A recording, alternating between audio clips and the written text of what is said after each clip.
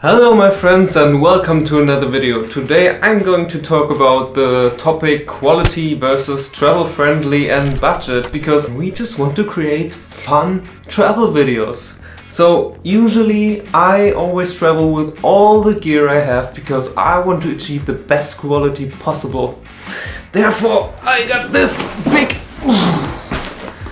big ass camera backpack, usually filled with everything I own. And this thing becomes very heavy, especially if I'm going to hike. For me it's important to create an amazing video in the end, which is cinematic, which looks great, but still the experience of the travel itself shouldn't get lost in the process of creating a video, you know? And that's why I needed to compromise. And this tiny thing here, everyone knows it, you know it too. The GoPro is a big helper. In this case it's an Hero 5. It's one of the best GoPros ever. It's super cheap and trust me, you don't really need the newer GoPros. I'm going to tell you why later. But first let me show you some of the insane clips I took with the GoPro in the Bavarian Alps.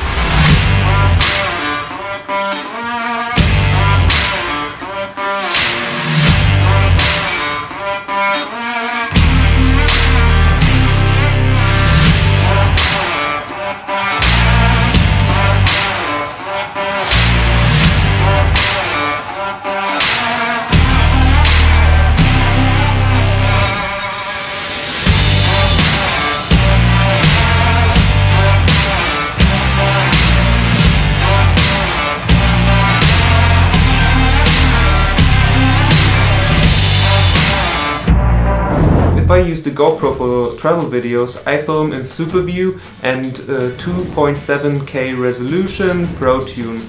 I found with this setting you have the most room for post-production, especially if you want to stabilize your video in Reelsteady software, because that's the part where I can recommend you to buy an older GoPro instead of the newer GoPro 8 or whatsoever is the newest one at the moment, because you can already stabilize your GoPro footage with the Reelsteady software like the GoPro 8 and you have better controls, it's all manual. The results are even better with the Reelsteady software than with the built-in hyper smooth feature from the GoPro 8, because you have more control about the output of the video in the end. Here we have the Sony A7 III with the Samyang 14mm and the zhiyun weebill S.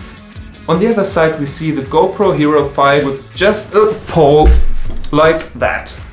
That's nothing special and it doesn't stabilize the footage at all, but I keep it on the GoPro all the time because it helps to carry it around.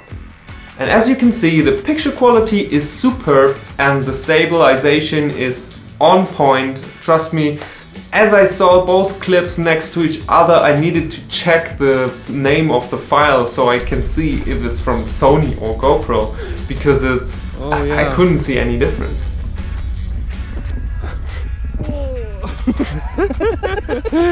Hey, it's not that easy to hold the GoPro and the thing at the same time in the right direction. The one weakness the Sony has, of course, it's weight, and you need to set up the gimbal and you need to switch lenses, and all that takes so much time and effort. The GoPro, by the way, that's so small and tiny and you can use it in every situation, even underwater, and especially I bought an underwater case. There it is. Bought it for 50 bucks, I guess, for DSLRs, and guess what? I've never used it because I was too lazy in the end to use it, because I rather use the GoPro.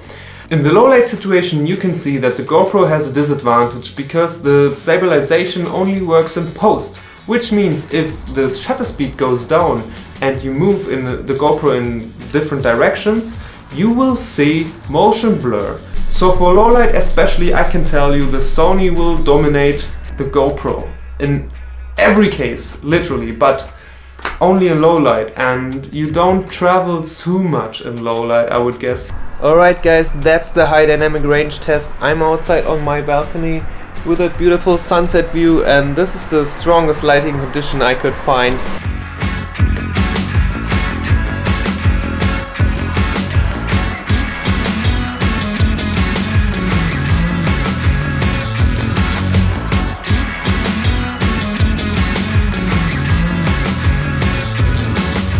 Okay, my conclusion.